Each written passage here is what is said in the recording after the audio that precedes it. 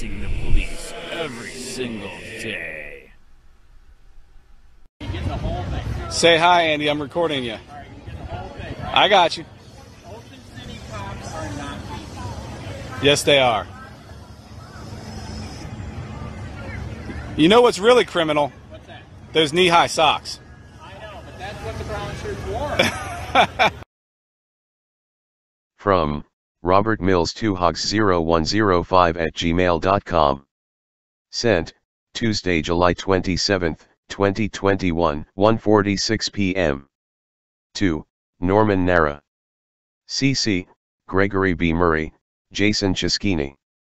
Subject, External concerns regarding political demonstrators.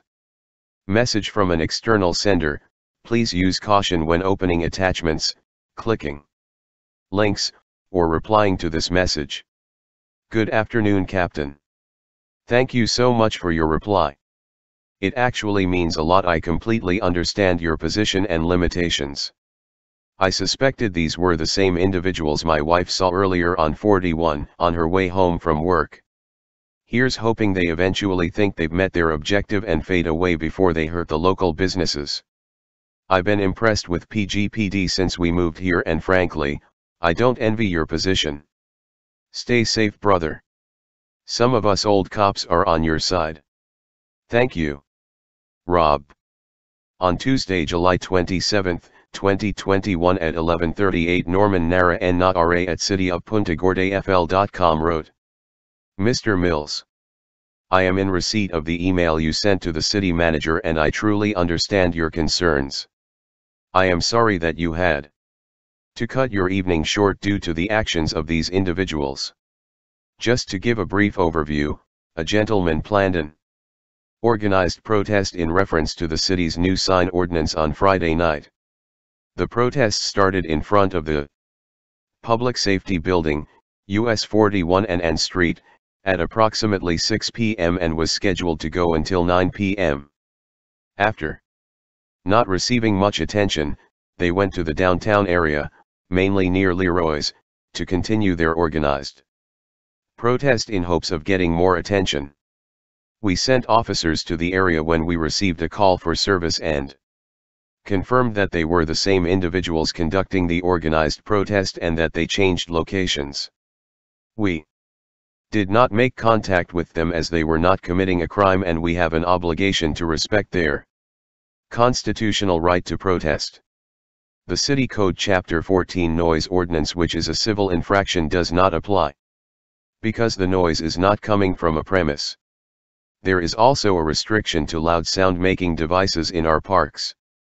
If they are audible over 100 feet per Chapter 16 of our Code of Ordinances, but this incident occurred in a public right of way. The Florida statute regarding noise by a radio or sound-making device applies only to vehicles.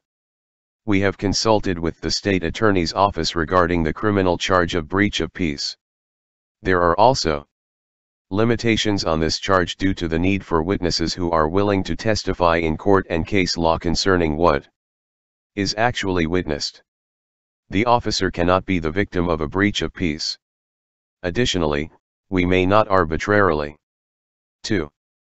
Place someone under arrest for uttering the F word or any other inappropriate word, as we have to be cautious of protecting the First Amendment rights of all of our citizens.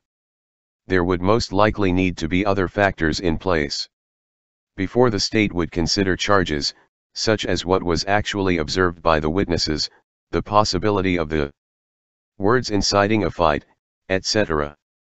I would like to reassure you that we did have officers in the area, and they remained in the area watching the protesters from afar until they left to ensure the safety of the public. Hopefully, you can see that the police department has been doing its best to address this issue within the confines of the U.S. Constitution, Florida statute, and city ordinances. My contact information is below.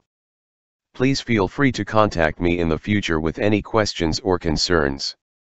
Sincerely, Captain Norman Nara, Operations Commander, Punta Gorda Police Department, 1410 Tamiami Trail, Punta Gorda, Florida 33950. 941-575-5533, Office.